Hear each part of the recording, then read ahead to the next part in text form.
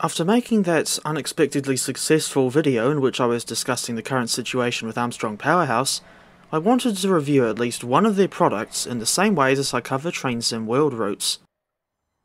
The product I chose for this review is the only route that AP have ever made in TS Classic, and that's the Wherry Lines.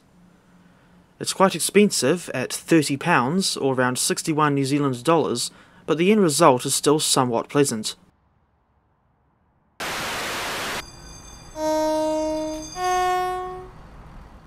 Originally released in either 2015 or 2016, I can't remember exactly when, this add-on includes the lines from Norwich to Great Yarmouth and Lowestoft, including both routes to Great Yarmouth, with one line going via Achill and the other via Burney Arms. The total route length is only 44.1 miles, but it features a lot of custom models, such as the stations at all three termini, as well as numerous manual level crossings. And let's not forget the swing bridges and signals too. The latter are especially nice with their realistic clattering sound as the arm moved up instead of down.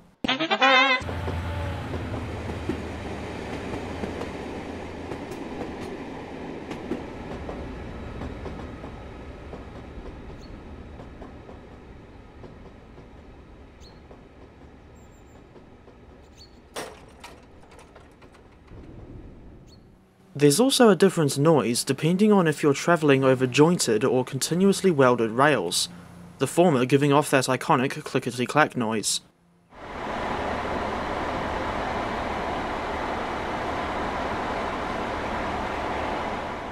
A couple of the stations, namely Buckingham and Burney Arms, are notable for just how tiny and remote they are, and they have each appeared in their own Jeff Marshall video.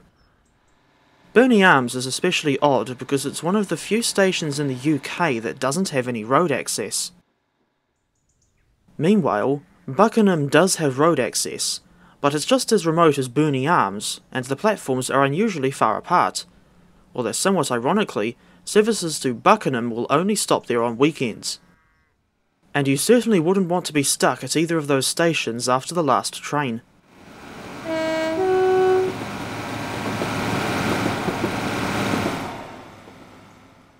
A notable change that came with AP's supposedly big update for this route relates to the track. It now uses the same fancy textures from AP's track enhancement pack, and while I won't deny that the track looks good, I'm not prepared to pay the £12 or around 24 New Zealand dollars they're charging for the main pack. The route doesn't really come with any rolling stock itself. Well, the updated version doesn't anyway. Originally, we got some Mark II coaches and a reworked Class 37 in Direct Rail Services colours, with this 37 being built on the model that comes with the Cecil to Carlisle route, and that was just a rehash of the old RSC Class 37 model. The scenarios in the updated version of the Wherry Lines now require AP's newer Mark II D to F coach pack, as well as their actual Class 37 locomotive pack. And that was a whole new model with too many variants to mention in this video. The scenarios don't require too much motive power, in the grand scheme of things, but almost all of those requirements are AP products. While this does make it easier to find, since you're only having to go to one website outside of Steam, the add-ons are very expensive unless you can get them in a sale. Speaking of the prices, you'll just about bleed your wallet dry if you get this add-on outside of a sale. I've already mentioned the price for the Wherry Lines route itself, but unlike Dovetail's routes, or any payware routes in TS Classic that I know of, this one requires multiple other route add-ons to be installed as well. Namely the Great Eastern Main Line, London to Ipswich, Isle of Wight, and either West Coast Main Line over Shap or Western Lines of Scotland. Altogether, those routes cost $87.97 NZD, or £42.79 at the normal price.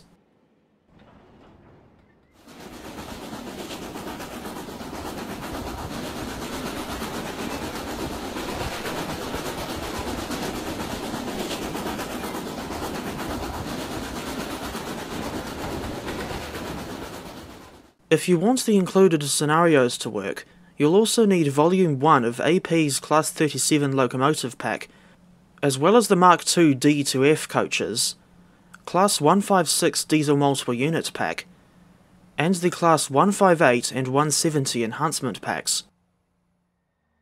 The 158 and 170 EPs also require the base NSE Class 159 and Class 170 add-ons respectively. Both are available on Steam.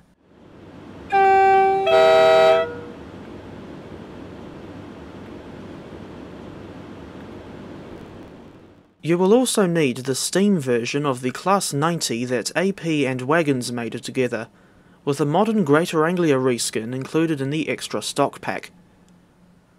All told, the total cost of getting this route and all the included scenarios to work is an alarming $262.39 NZD, or £127.64. Put simply, that is far too much money to be spending on such a small route.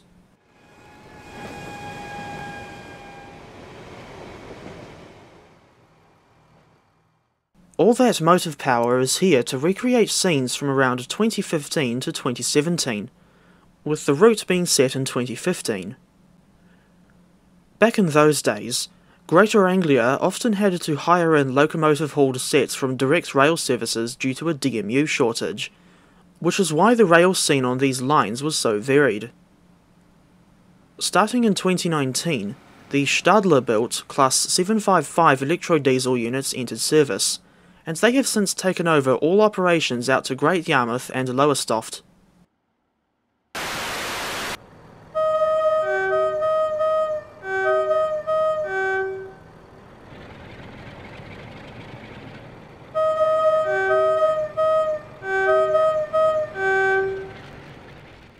Considering the relatively small size of this route, and the limited variety of what you can do, I'm surprised at just how many scenarios AP have still made for it, with the base pack including at least 25 of them, focused on Class 37 hauled services. Before they discontinued all their old scenario packs, they had at least 2 available for the Wherry Lines, which included 6 scenarios each. One of them focused on DMU workings with the Class 153, 156, 158 and 170 units, while another focused on the final months of Class 47 hauled services on this route, before the 37s arrived. Of course, you can still make your own scenarios if you know how to do so, but you can still get some additional scenarios for the Wherry Lines with other AP products. Specifically the Class 68 Enhancement Pack, as well as the Class 150/2 and Class 156 packs. But don't forget that these also have their own DLC requirements besides the ones I already mentioned. My wallet is pretty much on life support at this point.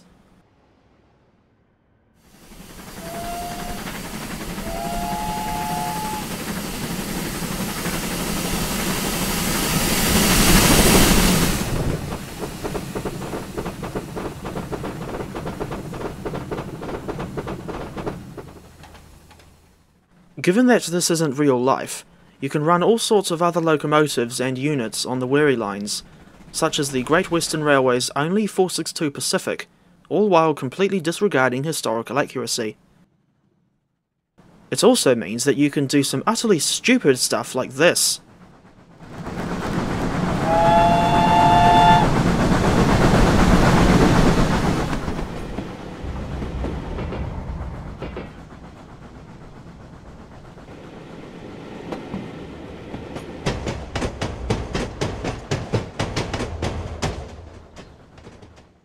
And now we go back to some semblance of realism.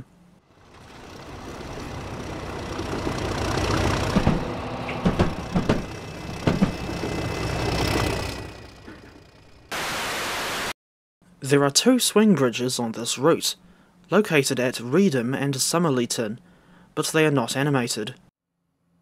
If I recall correctly, AP's reason for the lack of animation is because the driver doesn't actually see it happen too often in real life, but I can't verify how credible that explanation is.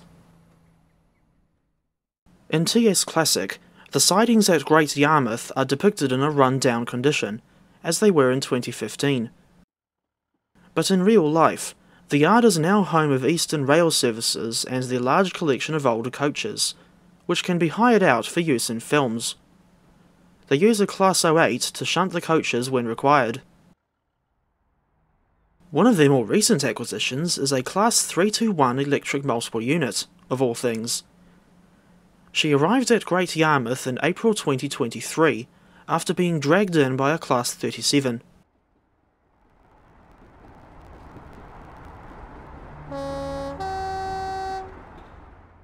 In real life, there's an Asda supermarket right next to Great Yarmouth Station, but it doesn't have any branding in-game, presumably due to licensing restrictions of some kind. At least, I'm pretty sure Asda is a supermarket.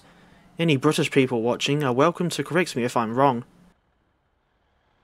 Speaking of Great Yarmouth Station, and as Jeff Marshall once pointed out, it's quite bizarre to see something like the single-car Class 153 going along such a long platform. This Greater Anglia reskin, for the old Just Trains model, is supplied in the extra stock folder for the Class 68 Enhancement Pack. Not all the assets are custom models, as there are lots of old Kuju-era assets that were reused at various places.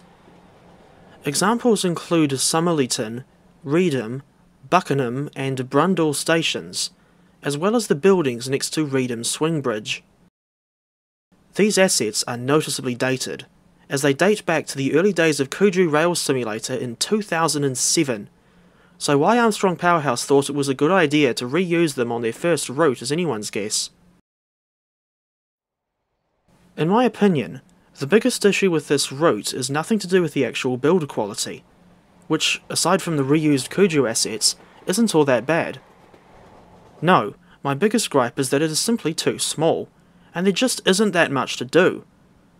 After all, you're essentially just doing the same type of passenger service every time, just with different motive power, and there isn't much service or stopping pattern variation. Although some services to and from Lowestoft will only call at Alton Broad North on the way. I realise that the line up to Sheringham is not part of the Wherry Lines.